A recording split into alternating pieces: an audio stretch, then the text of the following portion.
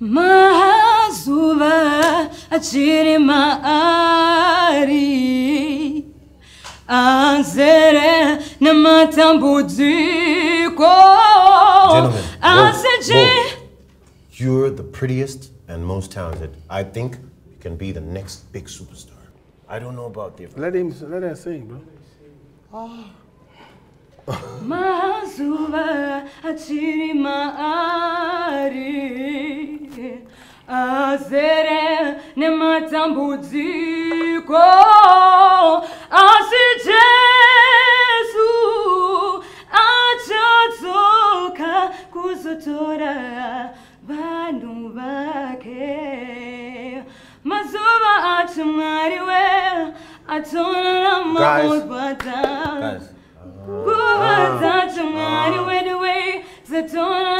Well done. Wait.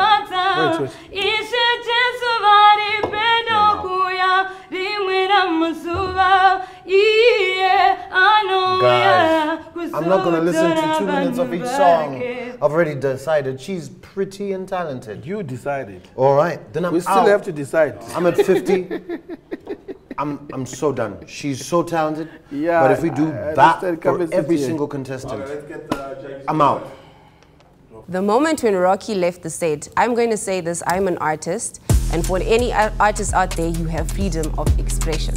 So if you feel you're not vibing, and I feel like, you know what, he was in his element to act upon how he felt about, you know, the way the contestant judgment show thing was going. But ROKI, he's an awesome dude, you know. If he wants to express his emotions there and then, because this is how he sees things, then allow. You know, everybody's entitled to their own opinion. That's my thoughts. Oh, when ROKI left the stage, I was kind of disappointed because I was enjoying his vibe, but sometimes I feel like he's left us behind. But at the same time, that also the show has to keep on going on, no matter what happens.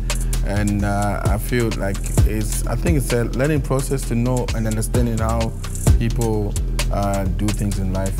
So that next time when we work together, we must understand that certain things can happen doing that. But we're always prepared, like always.